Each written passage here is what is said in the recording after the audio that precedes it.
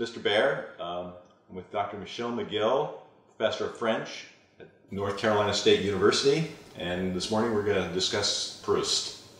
Vermeer was probably one of the most important artists that he references, and I feel that what he was seeing, what Proust was seeing in his sort of cinematographer's mind, was trying, in his own mind as he was writing. I think he got a clarity like Vermeer, or I think that's what he was striving for, is that clarity of Vermeer. Mm-hmm. Well, Vermeer certainly has a lot of influence on Proust, and of course he occupies a very important part of his references to painting. Proust had a talent, an extremely incredible talent for observation to detail, and that's maybe what is annoying to some people when they try to read La Recherche at first. The extreme attention to detail can seem at first very tedious, but that is, I think, his main talent, and that's not only his observation to details in nature, in the daily objects, and there I think the influence of Chardin was even stronger than one of Vermeer, but also in details of people's reactions, what make them tick, what their hypocrisy, their body gestures. He was able, to the point where it could have been even a handicap for him, to see through a lot of the social facade and mannerism. Mm-hmm.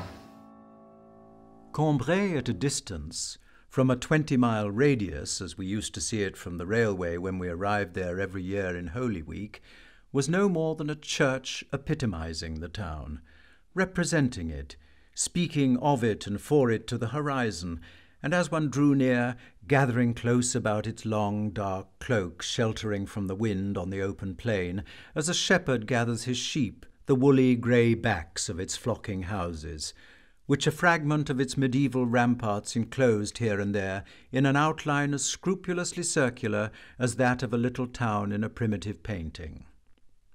To live in, Cambrai was a trifle depressing, like its streets, whose houses, built of the blackened stone of the country, fronted with outside steps, capped with gables which projected long shadows downwards, were so dark that one had, as soon as the sun began to go down, to draw back the curtains in the sitting-room windows. And these Cambrai streets exist in so remote a quarter of my memory, painted in colours so different from those in which the world is decked for me today, that in fact one and all of them, and the church which towered above them in the square, seem to me now more unsubstantial than the projections of my magic lantern. I think that Proust can be read by everybody. That's my point. How much of Proust can be read by everybody, that's a different story. Right. But I feel that you can actually open Proust at any page, read a few sentences, and take advantage of it, benefit from it. Right. I don't know another author like this, where you can actually not read the whole thing. You can just, take a little morsel and savor it. It's like no other book, because as you read it, you're going through parts of your life long forgotten. Mm-hmm. And you realize, as he says, everything is within. Mm-hmm. All our treasures are within. And living them the first time, how he discusses his childhood, how he was unprepared, because not having the idea of what was to come, mm-hmm. not having the experience to understand, so he didn't have any perspective of what he was first seeing, and how many things that he did see wrong. Everything was quite different mm-hmm. than what he thought it was, and that is universal. Many people can relate to Proust, because he has this way of recapturing the past, not in a conscious way, but by apprehending it and involuntarily, through involuntary memory. At the end of the book, it's true that he finally discovers what he's going to write about, it's like a revelation. What he's going to write about is his own life, which he thought was very mediocre. But if you remember in the first book, in Combray, when he's talking about his childhood, he said that, I think it's on the first page actually, that every book he read, he would put himself in the shoes of the main character. So he could be a king, he could be a hero, he could be, any character that was in the book. I think that he thinks that we all do that at any reading we do. And when he talks about homosexuality, for example, he says that, we might be reading a Alexandre Dumas novel, and, if you're an homosexual man, you might put yourself in the shoes of the main female character, but still, it identifies with the character. And I think he thinks that's true of every book. And also, it is definitely true of his own book. I found the whole path throbbing with the fragrance of hawthorn blossom. The hedge resembled a series of chapels whose walls were no longer visible under the mountains of flowers that were heaped upon their altars, while underneath the sun cast a square of light upon the ground, as though it had shone in upon them through a window. The scent that swept out over me from them was as rich and as circumscribed in its range as though I had been standing before the Lady Altar, and the flowers, themselves adorned also, held out each its little bunch of glittering stamens with an air of inattention, fine, radiating nerves in the flamboyant style of architecture, like those which in church framed the stair to the rood loft or closed the perpendicular tracery of the windows, but here spread out into pools of fleshy white, like strawberry beds in spring.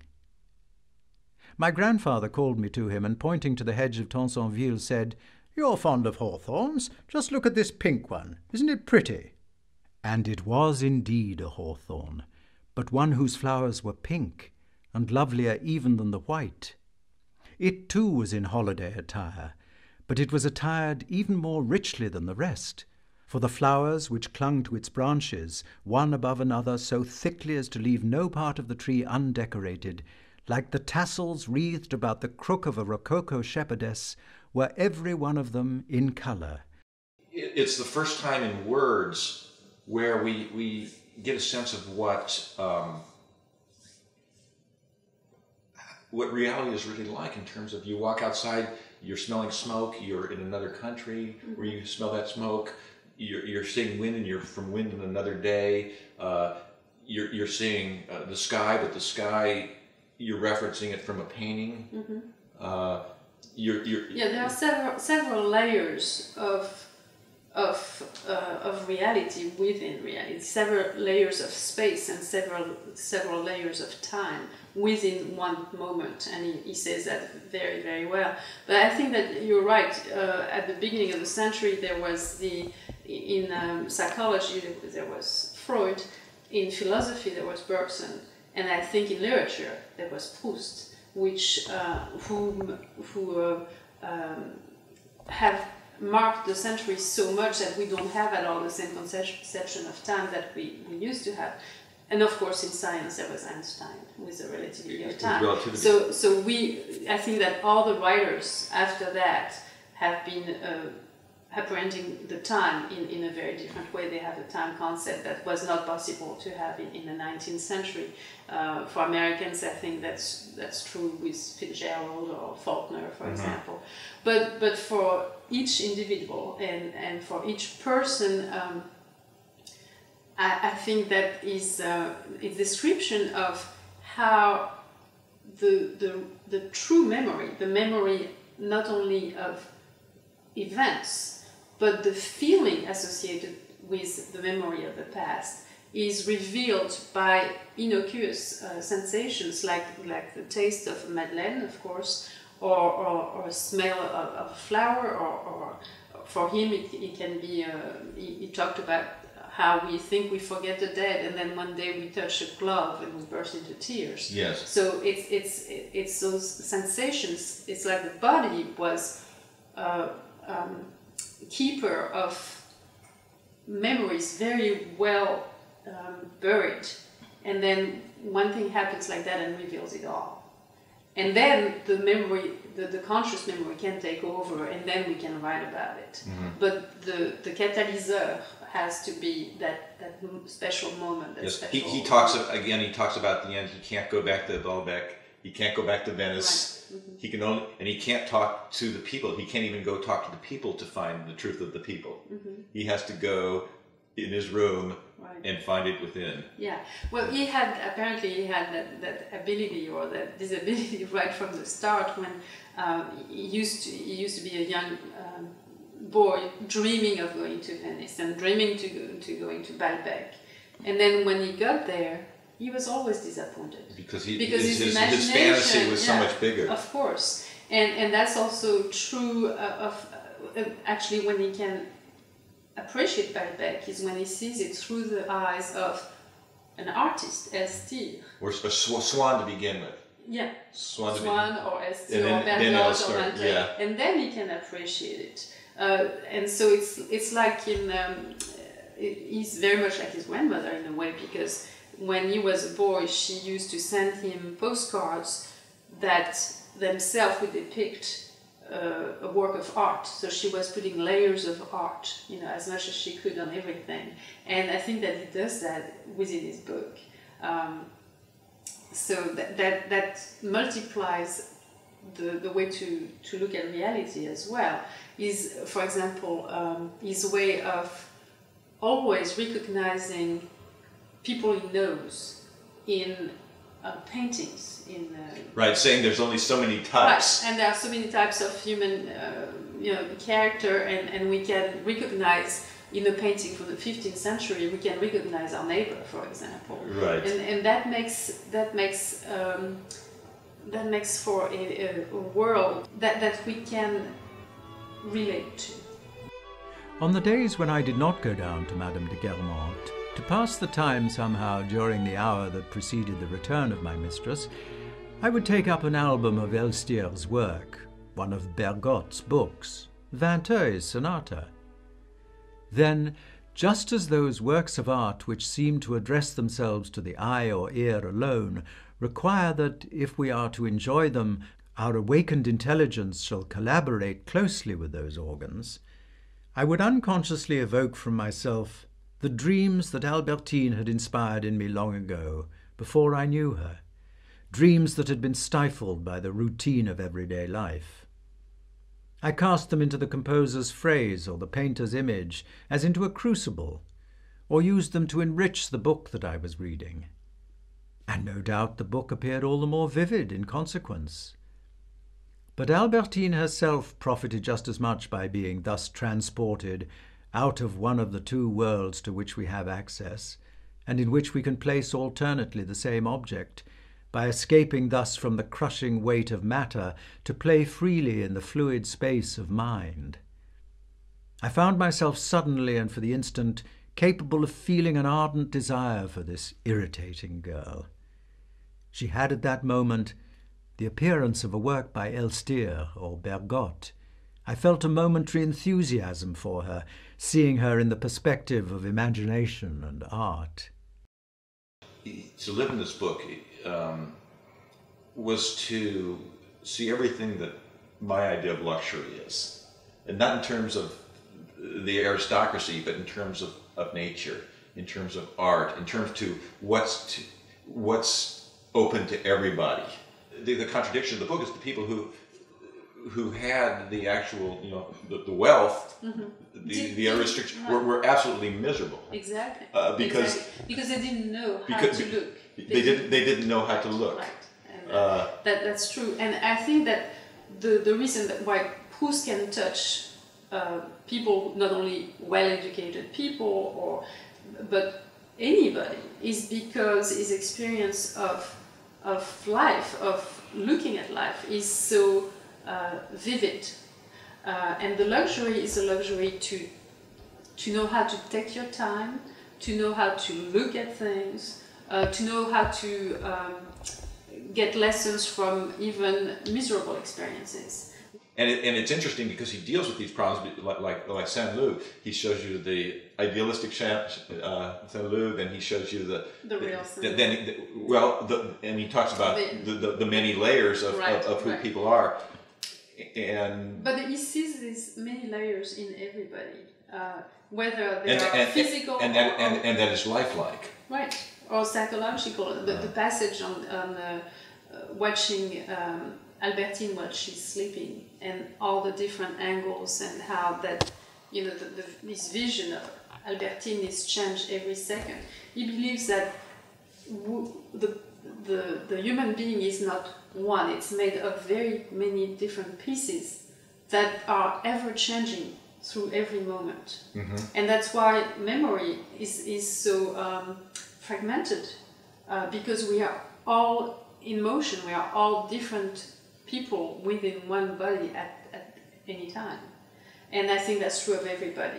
And it is, after all, as good a way as any of solving the problem of existence to approach near enough to the things that have appeared to us from a distance to be beautiful and mysterious, to be able to satisfy ourselves that they have neither mystery nor beauty. It is one of the systems of mental hygiene among which we are at liberty to choose our own, a system which is perhaps not to be recommended too strongly, but it gives us a certain tranquillity with which to spend what remains of life, and also, since it enables us to regret nothing, by assuring us that we have attained to the best, and that the best was nothing out of the common, with which to resign ourselves to death. Geographers, archaeologists may conduct us over Calypso's island, may excavate the palace of Minos, only Calypso becomes then nothing more than a woman, Minos than a king with no semblance of divinity. Even the good and bad qualities which history teaches us to have been the attributes of those quite real personages often differ widely from those which we had ascribed to the fabulous beings who bore the same names as they. Thus had there faded and vanished all the lovely mythology of ocean which I had composed in those first days. The supernatural creatures which for a little time there had been to me still introduced, even without any intention on my part, a miraculous element into the most commonplace dealings that I might have with them, or rather prevented such dealings from ever becoming commonplace at all. You can open the book anywhere and you're always going to find something that is interesting to you. No matter, if you're a doctor, you could read Proust. I mean, actually, there are several doctors who wrote... he talks a lot about doctors. Yeah, he does. He says that it would be foolish to believe in medicine, but it would be even more foolish not to believe in it. So, I mean, you can see that on a number of levels. And what's funny is that in 2000, I was invited to present something at the 2000 Symposium on Proust. And there, of course, they were mostly Proustians, people writing on Proust. But there were also lawyers and doctors and people, who have absolutely, you would think, who have absolutely no interest in Proust because they are not at all in literature. But I got the chance to talk to one of the French doctors there, and he said that he was a surgeon during the Algerian War, and reading Proust was the only thing that could take him out of the horror of the war, because there he could see so much beauty and compassion and learn from what you can get out of suffering, for example. How suffering shows you a different plane of reality. As Gilberte went into the other room, my surprise at her words and the pleasure they caused me were soon replaced by the idea of lost time, which Mademoiselle Saint-Lô, in her way, had brought me without my even having seen her. Was she not like one of those star-shaped crossroads in a forest, where the paths coming from different directions converge, as they do in our lives?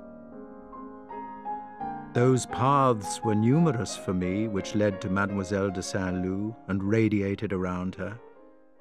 And above all, it was the two great ways where I had walked thought and dreamed so often, which came together in her, through her father, Robert de Saint-Loup, the Guermantes way, through Gilberte, her mother, the Méséglise way, which was Swann's way. One of them, the Méséglise way, led me by way of the young girl's mother to Swann, and to my evenings in Combray. The other, by way of her father, to my afternoons at Balbec, where I pictured him against the dazzling sea. And between these two paths led transversal ones.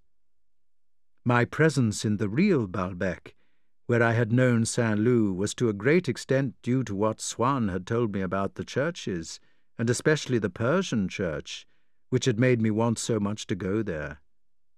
And again, through Robert de Saint-Loup, who was the nephew of the Duchesse de Guermantes, I was led back once more to Combray, to the Guermantes way. The great thing about this is you go through a whole life, which you literally, he was writing up to the last day. So you really have a sense. You go through the war with these people. You go through childhood with these people to the end when he's singing the starred road, Mademoiselle Saint-Loup, where the starry path of all the, how do you describe that? Like a star of crossroads in the forest meeting in this one girl at the end, where you saw the best of everything, where it was all leading. And if you've lived long enough to see your friends grow up, see your friends have kids, see your friends die, it's so very lifelike. So you have these ups and downs, which are very much like life, and that's why everybody can relate. What am I missing in French? This is a question we could talk about for one semester. Style of Proust. Tons of books have been written about that. It's really hard to narrow it down. As far as translation, right now I'm teaching translation, and once in a while, or at the end of the semester, I like to try to translate, to have my students translate one sentence. Now, one sentence of Proust can be 4 meters long. Right, of course. It can go around and around forever. Yeah. It can be 3-4 paragraphs and so on. But even a small sentence of Proust is very hard to translate. Even the title, nobody, I mean... The title means different things. Remember, Things Past means something very different than In Search of Lost Time. It's beautiful. It's taken from a sonnet by Shakespeare, and it's beautiful and poetic. But it's not what the book is about. It doesn't say what the book is about at all. It doesn't... In Search of Lost Time is very... It sort of betrays In Search of Lost Time is a very specific meaning. And when you know that in French, perdu means both lost and wasted. You know, so you're never going to find one word in English that means both lost and wasted. I mean, do you know one? I don't know one. See, so these are subtleties. So right from the very beginning, from the title itself, you're missing one aspect. Have you read the book in English? I've read some parts, yes. Is it a very different experience? Yes, very different. For me, bilingualism is a unique experience itself. So reading in French, which is my native tongue, I don't have to make any effort for the words to speak to me in several dimensions. I see them not only the way they are written. For me, for example, E with the accent aigu and the E with the accent grave are two different figures. They have a very different effect on me, you know, and the way they will sound rings different things. But in English, it's like a Proust, but a flat Proust, a Proust with a unilevel. Because I know he is so conscious of the sound of words. Right. He's so conscious of. And the thing you can do is just read a sentence by Proust aloud, and you will see all the alliterations and the rhythm of the sentence. But if you do that in English, I mean, in English you have, in every translation, you have to make a choice. Are you going to really try to translate the content very, very faithfully? Or are you trying to make a work of art another work of art, like Baudelaire did for Poe? In other words, translating Proust is probably the most difficult thing that anybody can try to do, because the style of Proust is so much, it's so important within the work.